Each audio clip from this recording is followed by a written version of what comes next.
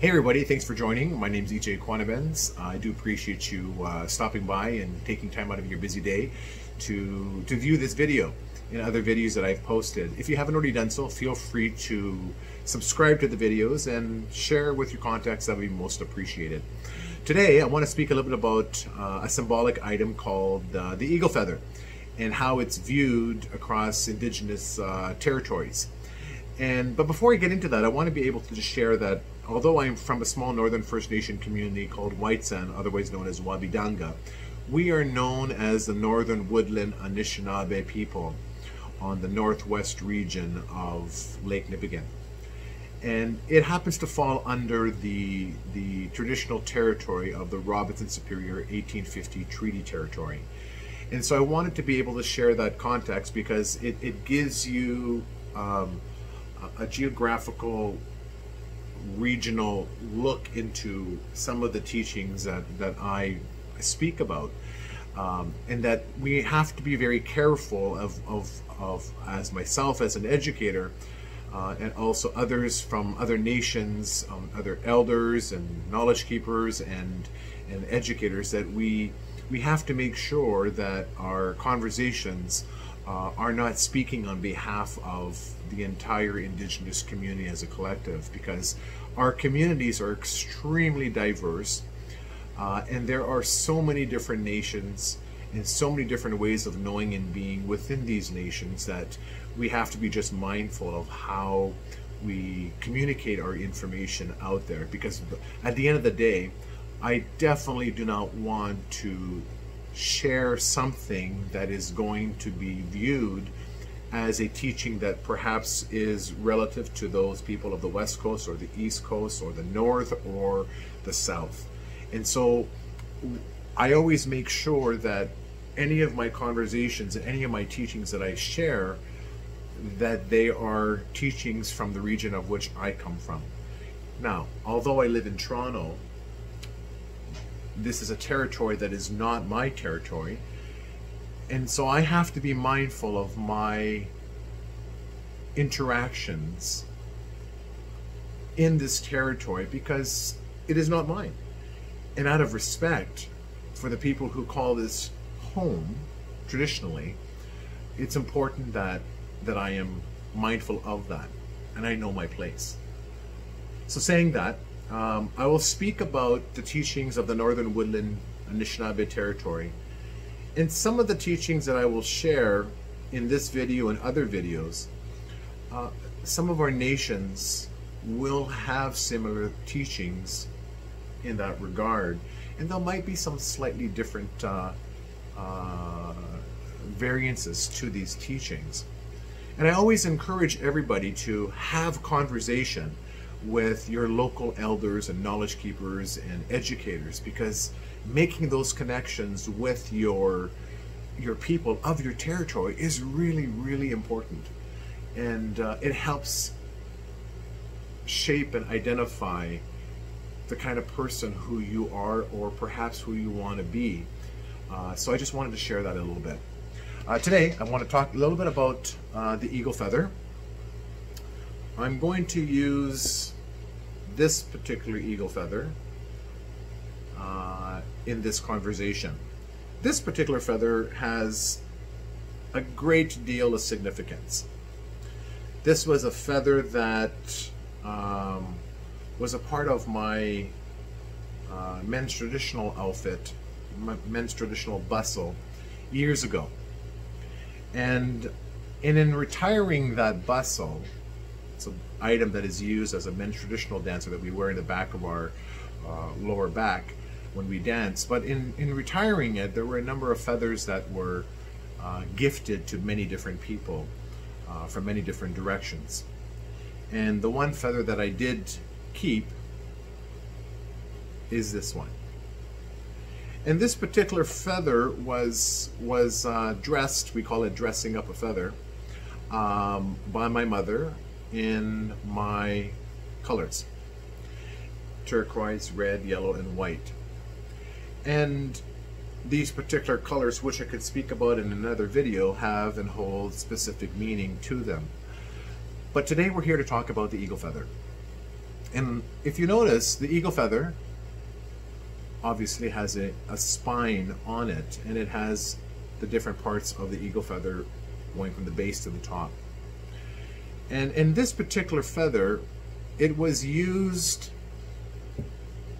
as an introductory feather to our ceremonial circles. You see, back in the early 90s, when we had the launching of the Indian Residential School Legacy, I think it has gone through many different names since then, but essentially it was one of the first, actually it was the first meeting that they had in a lodge in the North Vancouver Squamish First Nation on the east coast of British Columbia. And there we were invited, my mother, myself, my stepfather, and we were asked to have a conversation in that lodge. And it was considered to be the most respectful honor that we were given, because we were not from that territory. And so to be asked to speak about an issue and to sing our traditional drum in that lodge was very important to us, and it was an honor. This particular feather was used to introduce itself in that lodge, and it was held by many of the residential school survivors. And to this day, after all these years, it has been held by many residential school survivors who had shared their stories and their experiences, their heartaches, their pains, had shed many tears. And it also has given a lot of happiness. A lot of happiness has gone into this feather as well. And so talking about an eagle feather means, one, when one receives it, it's of great significance, that represents honor, that at some point, in some shape or form, the individual who is the carrier of the feather had performed or had completed or had done something of significance that was recognized by the community, and they were given an honor of an eagle feather. And this mindset and this practice continues to this day. One of the teachings I received about an eagle feather is the spine.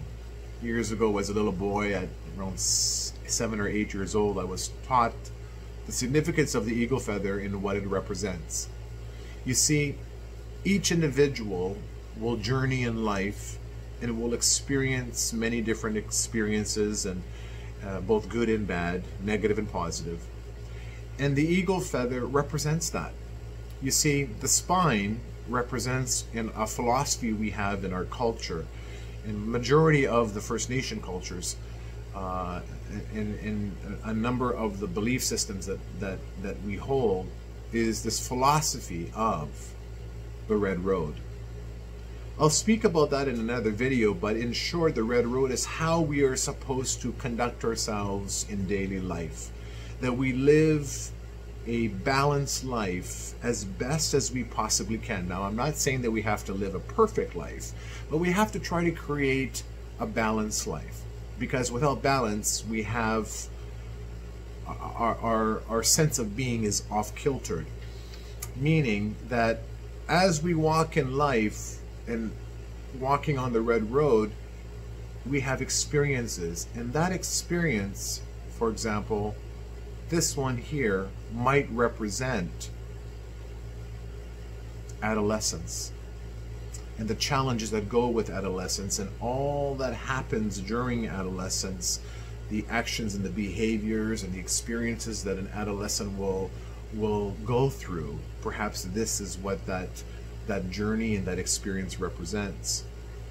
As we continue in life, we perhaps might have a difficulty. Maybe that difficulty is a loss of a loved one, death, loss of life, and grieving.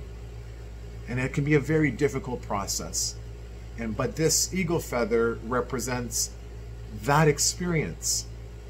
Perhaps identity is an issue that someone is struggling with, and they go through life struggling and living a life that perhaps has created an imbalance in their life, perhaps drinking and drugging, perhaps life on the street and homelessness, addictions,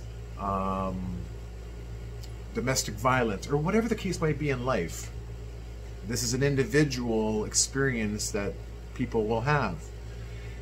And at some point, when we look at the eagle feather, it teaches us that experiences are intended to be lived and experienced.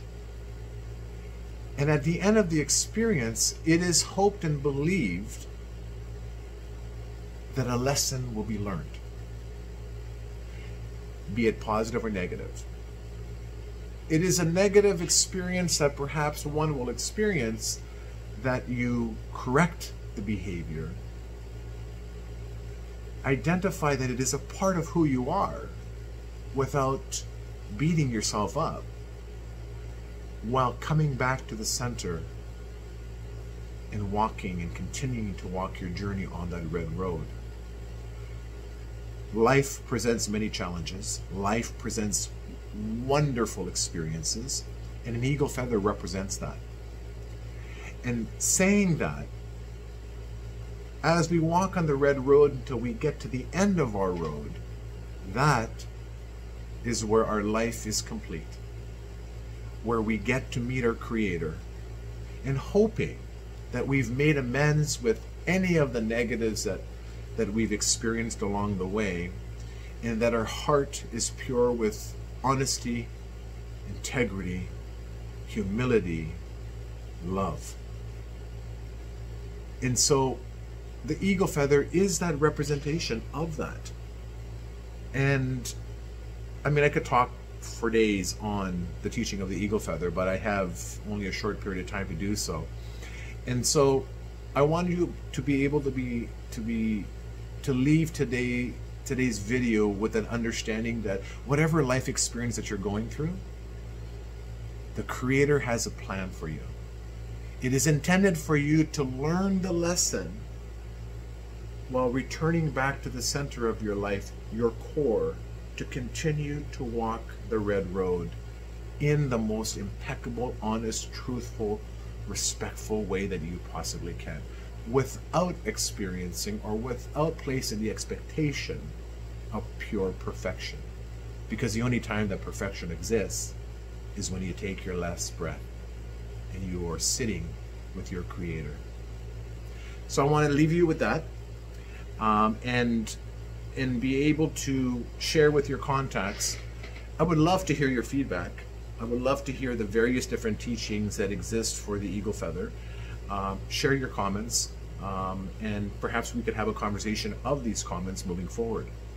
Other videos will be talking about clan systems, ceremonial items, ways of how we interact with one another, the self as a walking embodiment of what some people refer to as a medicine wheel. Let's have a conversation about medicine wheel and the different circular modalities that go along with that particular teaching. I urge you to leave your comments and to share some of your comments and some of the teachings that you would like to learn. And if I happen to know them, I will share them with you. And if I don't, I'll be able to direct you to people who would have the information and the knowledge to help you along your journey. Miigwech, thank you so much for sitting in and listening, and we'll be in touch. Miigwech.